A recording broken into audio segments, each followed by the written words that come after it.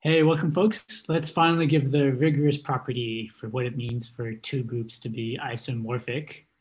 I'll start with telling you what it means for a map between two groups to be an isomorphism. So an isomorphism is a map phi between two groups, G and H, but I'm also going to give names to the binary operation. So the binary operation on G will be this solid dot, and the binary operation on H will be this hollow dot. But folks will often write this just as, phi is a map from G to H and leave out the name of the binary operation. So an isomorphism phi from a group G to a group H is a one-to-one and onto map, also known as a bijection. Bijective means both injective and surjective, or both one-to-one and onto, such that the group operation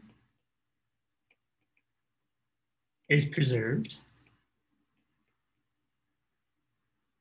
i.e.,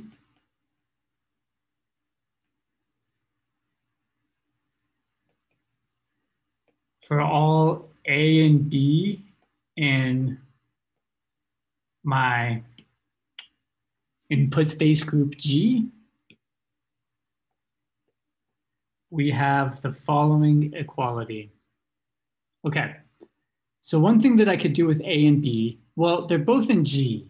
So I could combine A and B together using the operation in G. And then I can map them via this map phi over into H. And I get some element in H. Okay, that should be the same, however, as if I first applied phi to A to get an element in H. And I also applied phi to B to get an element in group H.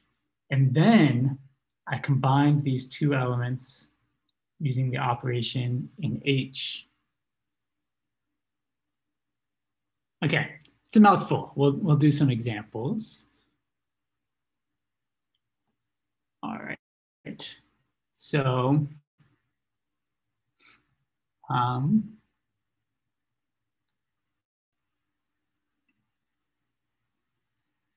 let me just say what it means for two groups to be isomorphic.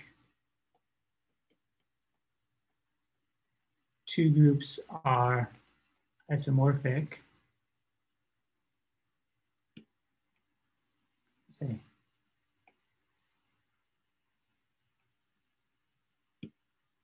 two groups G and H are isomorphic.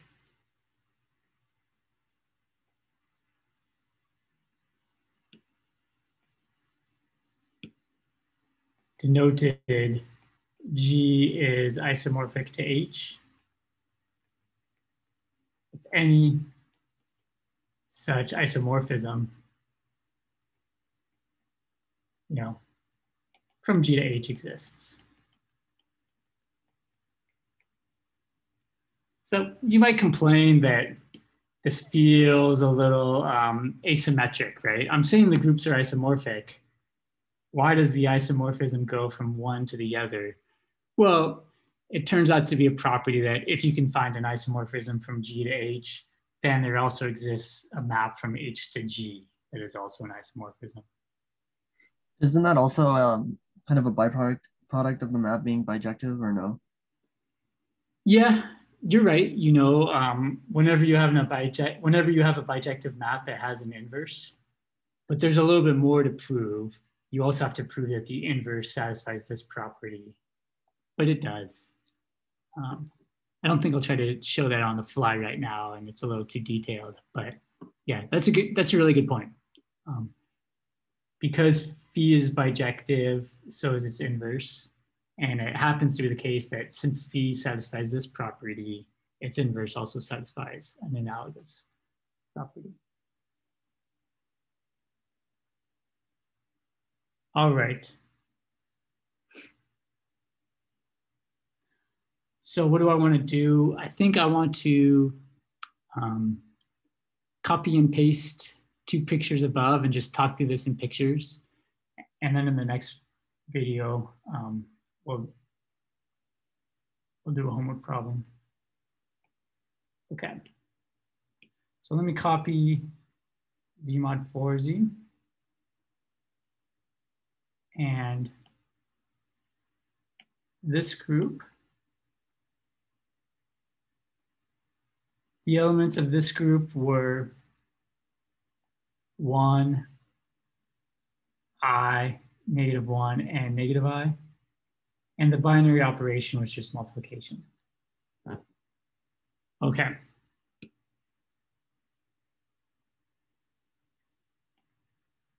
So let me try to draw for you what phi looks like, an isomorphism from Z mod 4Z to, this collection of complex numbers.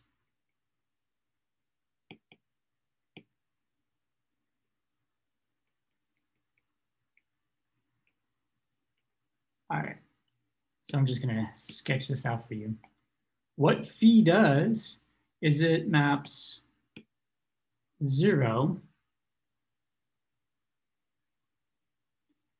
It maps 0 to 1.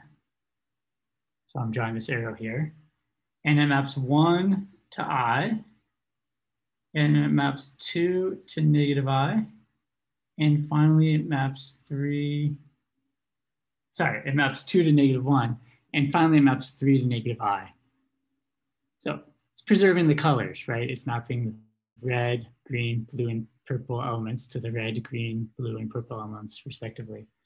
I might as well draw that on these elements, right? It's mapping 0 to 1. It's mapping 1 to I. It's mapping 2 to -I. And it's mapping 2 to -1 and 3 to -I. Okay. So let me talk through this property on a couple examples. Take any 2 elements of the input group, which for us is Z mod 4Z, okay? So let's say for the sake of argument that right now, 1 is A and maybe 2 is B.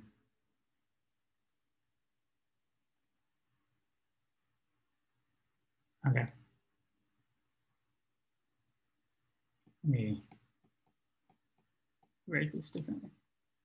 So 1 is A and 2 is B.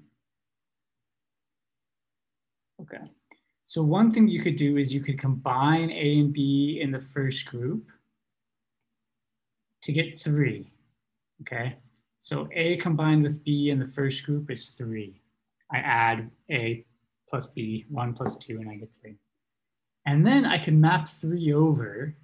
When I map 3 over, you'll remember 3 gets mapped to -I, right? So when I map 3 over, I should get -I.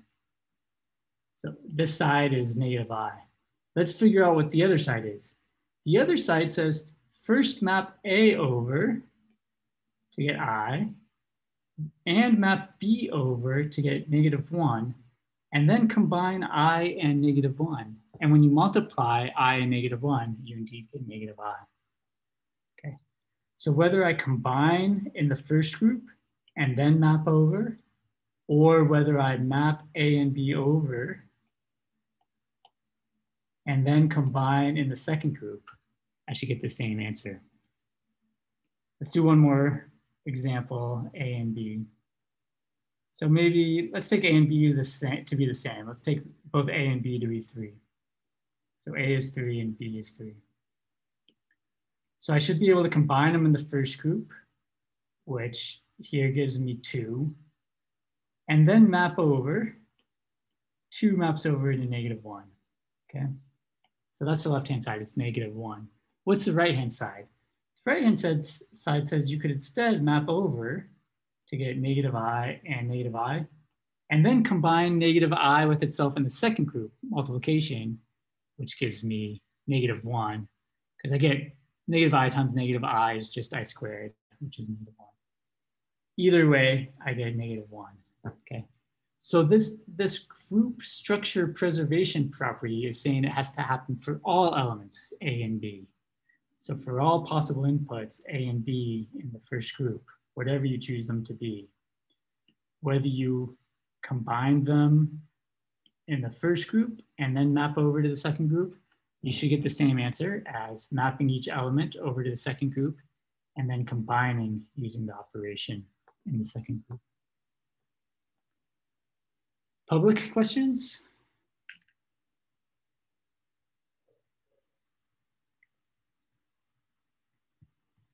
All right, thanks